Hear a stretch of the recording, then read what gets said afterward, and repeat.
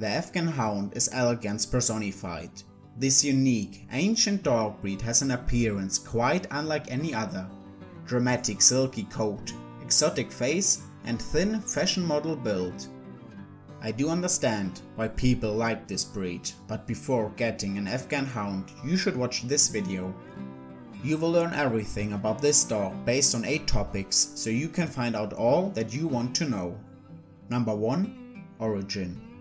Afghans can be traced back to several regions in Afghanistan with distinct differences in their coat and color depending on where they are from. DNA researchers have discovered that the Afghan Hound is one of the most ancient dog breeds and dates back thousands of years. For centuries they've served as hunting companions for humans who rely on them for their speed, quick and independent thinking and panoramic vision, which are common traits of all sighthounds.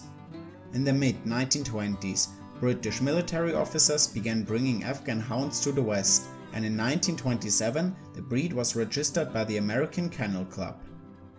Number 2. Personality. The Afghan is not a breed for someone that wants an affectionate and needy pet. While pups will be playful and enthusiastic, over time the breed matures into a rather reserved and aloof dog. The typical Afghan is more likely to be found curled up in the corner of a room as opposed to lying across its owner's feet. However, that it is not to say that they can thrive without companionship. As with any dog of working origin, the Afghan Hound bonds most strongly with one individual to whom it will be more responsive. When called into action, for example when going for a walk, it becomes clear that rather than resenting the company of humans, the Afghan simply prefers to remain detached until such time as there is something to pique his interest. Number 3. Appearance. Properly groomed, the Afghan's coat is spectacular. It is very fine in texture, similar to human hair, thick and silky. On the head is a long silky top knot, and with the exception of the back, the entire body is abundantly covered in hair, even the ears and feet. The hair is short and close along the back and smooth in mature dogs. All solid colors are allowed by the American Kennel Club breed standard, with certain color combinations considered the most pleasing.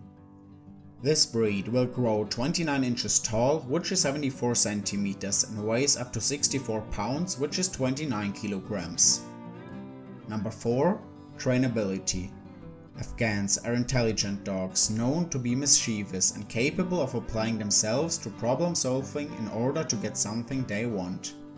However, they are equally known to be one of the more difficult to train breeds, scoring poorly in terms of learning new commands and speed of response to verbal commands.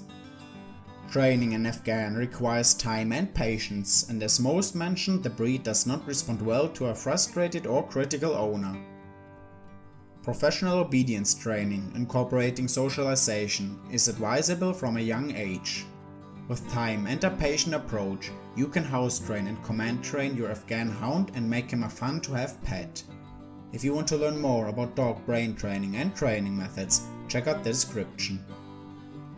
Number 5. Time investment.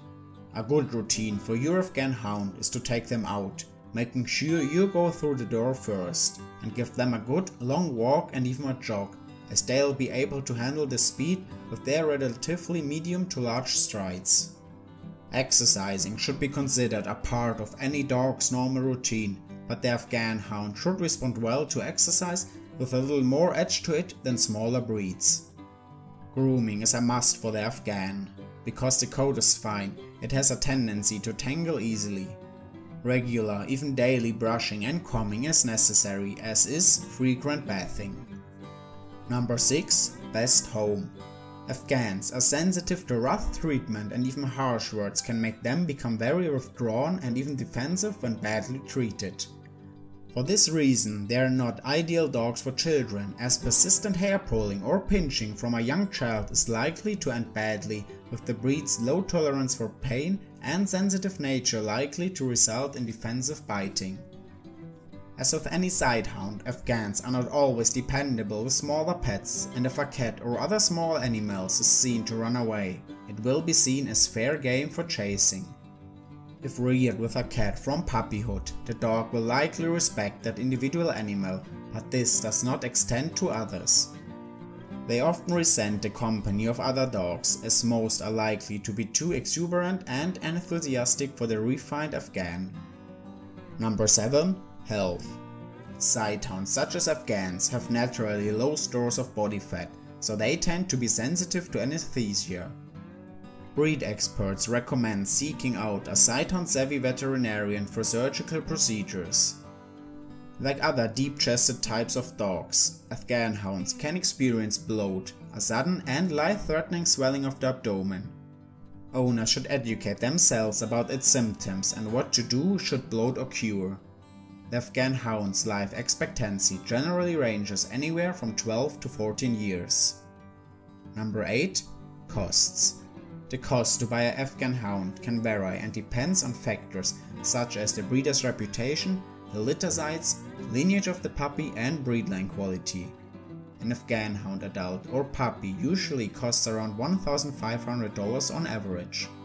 The cost for a well-bred pedigree puppy can be even a bit higher, up to $4,000.